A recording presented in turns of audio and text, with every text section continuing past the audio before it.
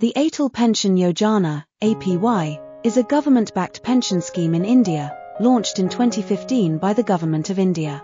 Primarily targeting the unorganized sector workers, the scheme aims to provide a steady income after retirement to individuals who are outside the purview of formal employment benefits.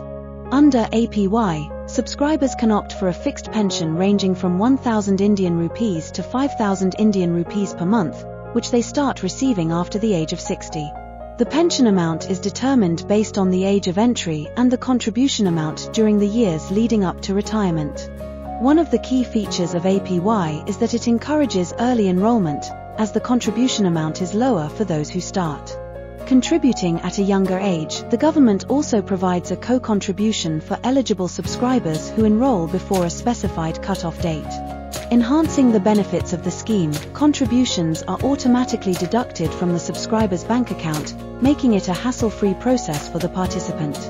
The scheme is managed by the Pension Fund Regulatory and Development Authority, PFRDA, and offers the added security of a government-guaranteed minimum pension. APY is particularly significant for the unorganized sector, which constitutes a large part of the Indian workforce and often lacks access to social security benefits. By ensuring a steady income in old age, APY not only provides financial security but also promotes a savings culture among low-income workers.